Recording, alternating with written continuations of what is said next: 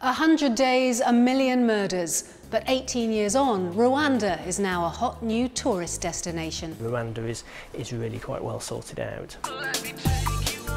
On this week's programme, we meet the women rebuilding Rwanda with the help of tourism. We travel to France to try our hand at an extreme medieval sport and seeing the full moon in Hong Kong and avoiding the full moon in the Atacama. That's coming up on Insider Guide.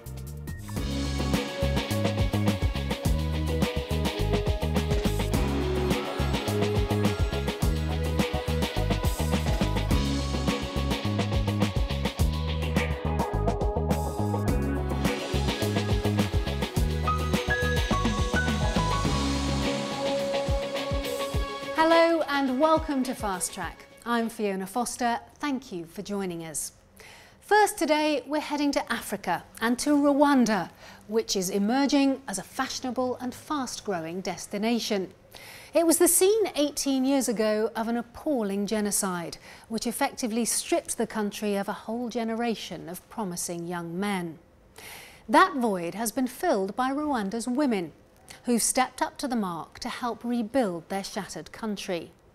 Today, more than half the country's MPs are women, as are many of its civil servants, making it a groundbreaker not just in Africa, but in the wider world too. We sent Theopi Skarlatos to Kigali to meet some of the women rebuilding Rwanda. Rwanda, 18 years on from the genocide. Its society is still trying to recover and rebuild. It's come a long way since 1994.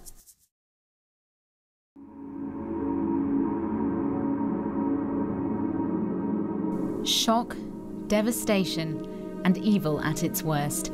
In 100 days, as many as 1 million people were murdered. The stench of death took months to disappear. With many men killed or in exile, the population became 70% women, and the job of creating a new Rwanda fell to them. Being a stay-at-home housewife was no longer an option.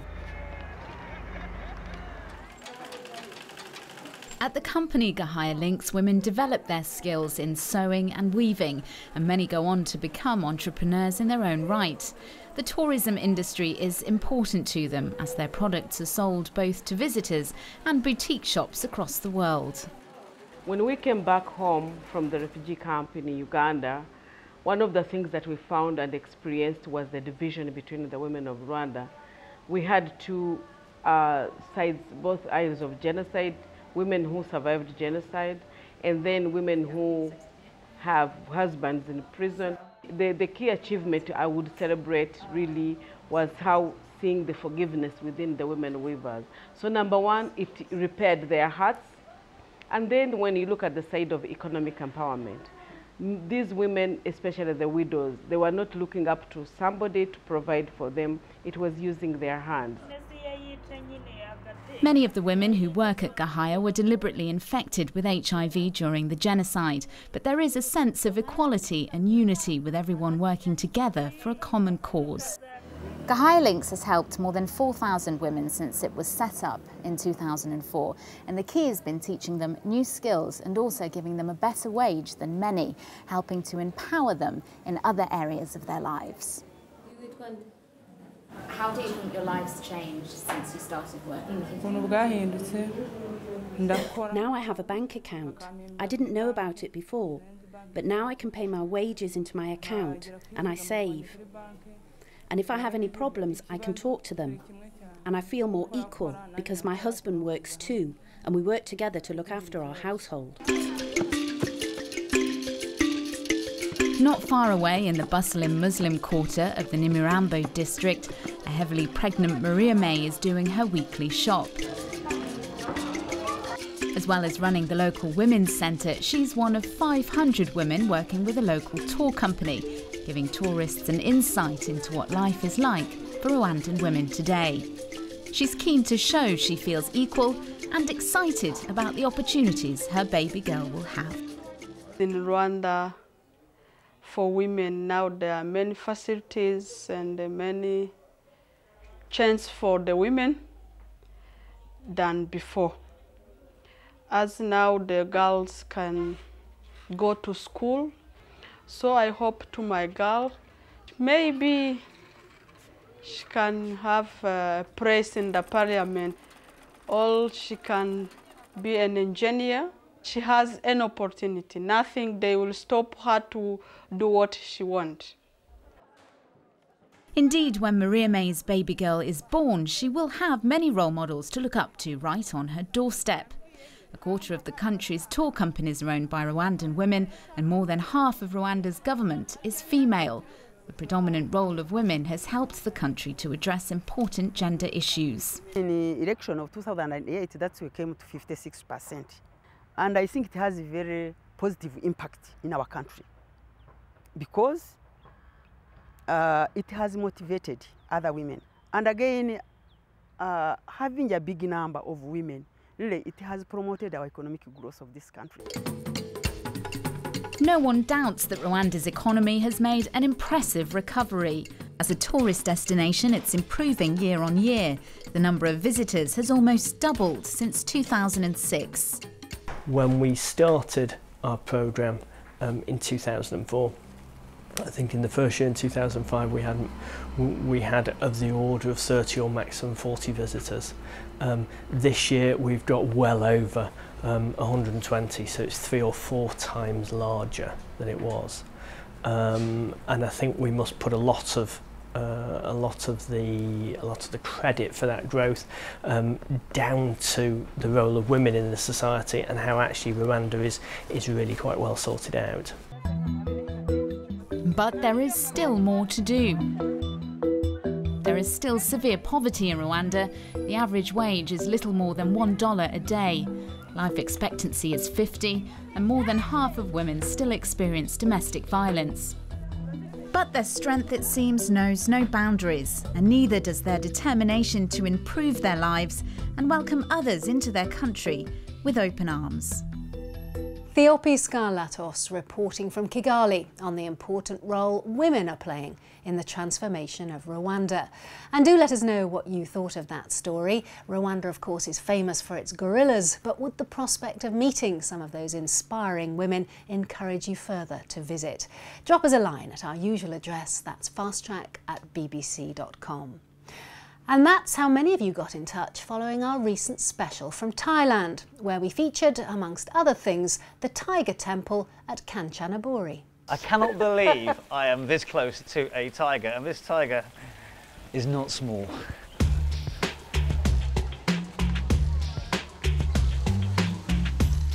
From the outside, this temple looks like a highly efficient money machine. It sets you back $10 to get in, and again to get a photo of you walking with a tiger, or having a tiger in your lap. They do seem incredibly docile now. Well, after that film went out, our inbox immediately started filling up. Many of you were unhappy that we'd featured the Tiger Temple at all. Ruth Westnidge from Spain was one of them. What on earth is the BBC thinking with this short film? The very last thing that should ever have been produced was a film with a visitor promoting the experience for tourists. Emily from Thailand was equally outraged.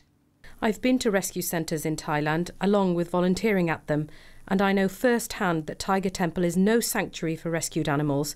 It is first and foremost, and will always be, a tourist trap for the uneducated visitor. Well, Daniel Manning from Bangkok had this to say. I was absolutely disgusted when your show visited the Tiger Temple. The many concerns over how the animals are housed and treated were limited to a single question. Thank you for all your emails on that film. And what we'd like to say in response is that as a travel programme, it's part of our job to feature attractions around the world. And like it or not, the Tiger Temple is a popular attraction in that part of Thailand. Of course, if there's a controversy surrounding an attraction, well, we report on that too. And at several points in the film, Rajan did talk about the allegations surrounding animal cruelty at the temple. And he later went on to put some of those allegations to a spokesman there. What we were trying to do with that film was to encourage potential visitors to ask themselves, is this animal conservation or exploitation? And to maybe do a little more research themselves before deciding whether to buy a ticket or, as we stated in the programme, like many tour groups, to simply stay away. Now, let's have a look at what else is making news in the world of travel this week. The price of hotel rooms has gone up by nearly 2/3 across the world in the last year. According to a survey by Hotels.com, the cost of a double room rose most sharply in places like Las Vegas, Dubai and Osaka. In Perth, in Australia, travellers can expect to pay 34% more than they did last year. Going to Iceland is expected to become more expensive as the country's government's just announced plans to raise the tax on accommodation, restaurant meals and tourist attractions. The plan is to increase value-added tax from 7% to 25.5% from May next year. Tour operators say holidaymakers will be put off by the increase. Potential environmental cost of holding football's World Cup has been spelled out in stark terms by consultants in Brazil. CO2 Zero, which is based in Sao Paulo, reckons around 14 million tonnes of greenhouse gases will be released ahead of and during the tournament in 2014. That's nearly 1% of the country's annual total. Around 600,000 international visitors and 3 million Brazilians are expected to take to the skies during the event. And you might think this building is called Big Ben. Well, it's not. As any self-respecting London tour guide will tell you, Big Ben is the bell, and up until now the tower it lives in has always simply been called Clock Tower. From this week though, that's all changed. It's now called the Elizabeth Tower in honour of this year's Diamond Jubilee. Well, stay with us here on Fast Track because coming up after the break, we head to Hong Kong for the Chinese Mid-Autumn Festival, for fire dragon dancing and lantern displays in this week's Insider Guide. And we go to France to try our hand at water jousting with some very wet results.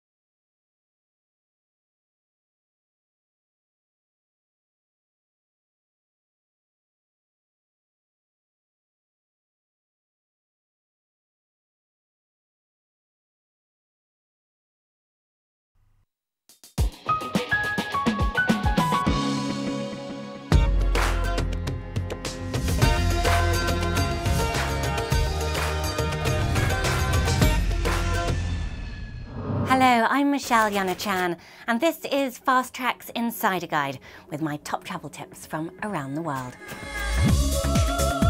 On September 30th, head to Hong Kong for the Chinese Mid-Autumn Festival, which marks both the full moon and harvest time.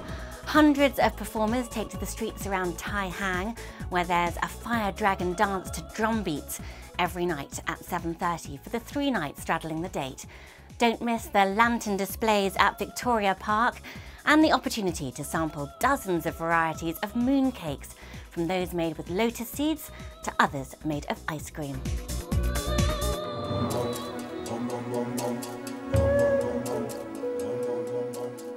The next few weeks is one of the best times to visit Etosha in Namibia, one of Southern Africa's finest national parks. The rains are yet to arrive and wildlife is gravitating around waterholes. That makes it easier to see the big game, as well as hundreds of species of birds. To escape Namibia's high temperatures inland, afterwards head to the Skeleton Coast and look out for the massive breeding colony of Cape fur seals at Cape Cross. In October, bulls come ashore for the rutting season, which can give rise to violent combat scenes. Later in the year is the time to see seal pups, born in November and December. Bhutan's 3-day Thimphu Festival begins September 25th, the country's largest religious event, which commemorates the introduction of Buddhism to the kingdom.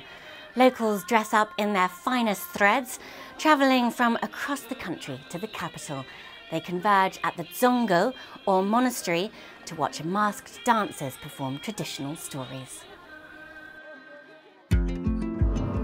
Late September, Les Voiles de Saint-Tropez in the south of France is the closing event of the summer season, with hundreds of sailing yachts coming together for a week's racing from October 1st through 5th. Formerly known as La Nulag, the regatta attracts high-performance modern vessels, as well as fine traditional yachts, to the beautiful bay of Saint-Tropez. The Rolex trophy is awarded to the winner of the Classic division over 16 metres.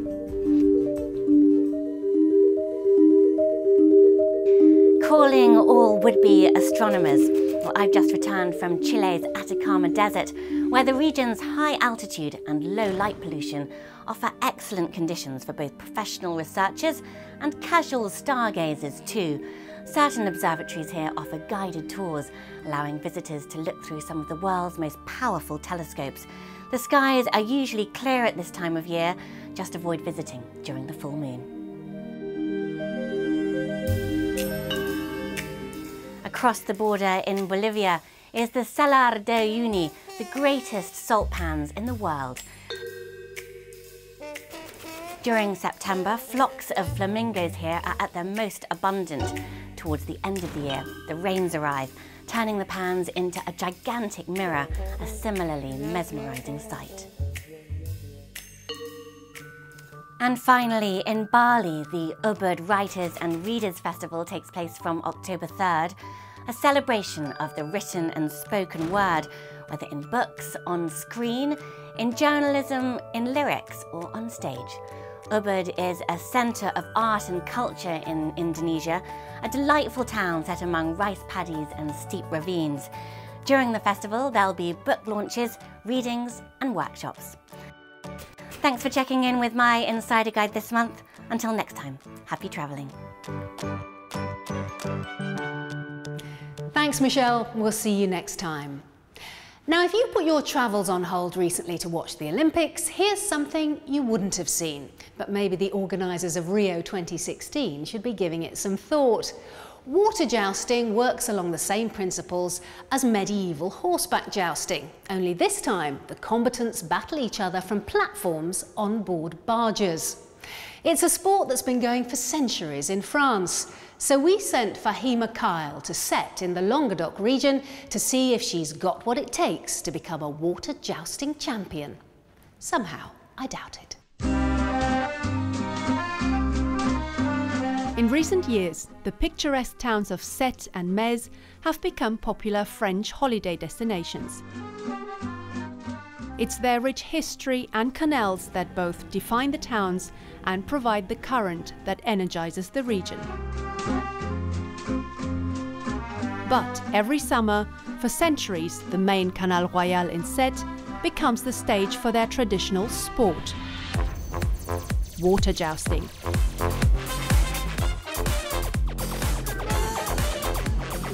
The secret is you have no fear.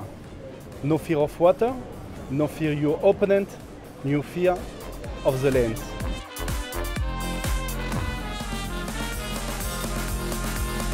Inspired by the champions, I head off to neighbouring Metz to meet my jousting trainer. Hey Fabian, how are you? Having lived in France for more than 20 years, Fabian knows everything about jousting. You have to hold on to the like this, okay? Okay. You have blue here, white, and then blue again. Okay.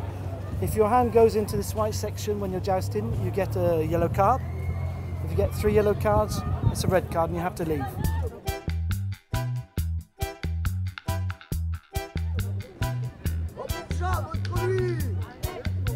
It is a really scary experience, being up there and balancing while looking the opponent in the eye.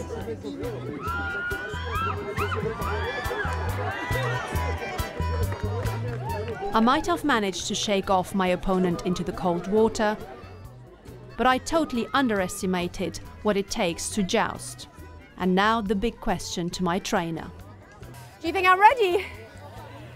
Not for tomorrow, not for the big competition, but it'd be good to start like everybody else does. So you give us a hand and you can actually see how the people joust and you can learn the tricks they do. Okay. See you tomorrow. Thank you so much. Okay. I'll see you tomorrow, yeah? Bye-bye. So the next day, the annual jousting tournament begins.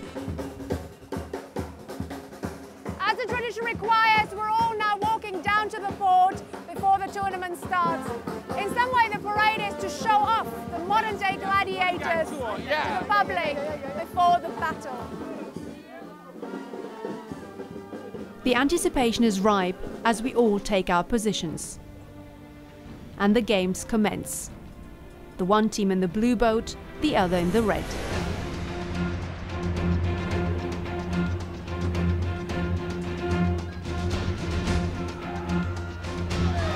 It's 1 down, but there's 5 more to go, until the last man standing.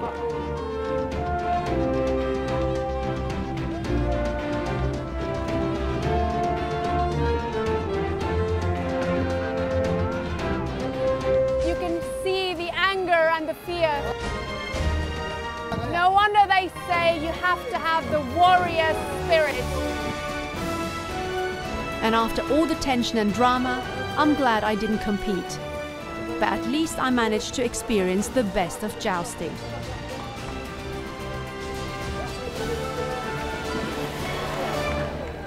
Fahima Kyle reporting from France. Somehow I don't think we're going to be seeing that sport in the Olympics anytime soon.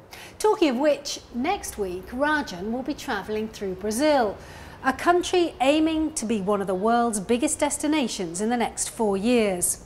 He takes to air, sea and land to find out whether all those new tourists could damage the country's hard-won eco-credentials. In the meantime though, if you can't wait a whole week for your next Fast Track fix, you can find us online at bbc.com/Fast Track, and there you'll find links to all our accounts on Facebook, Twitter and Pinterest. Now there's something to keep you happy while your flight's delayed at the airport. Until next time though, from me, Fiona Foster and the rest of the Fast Track team, thank you for watching and goodbye.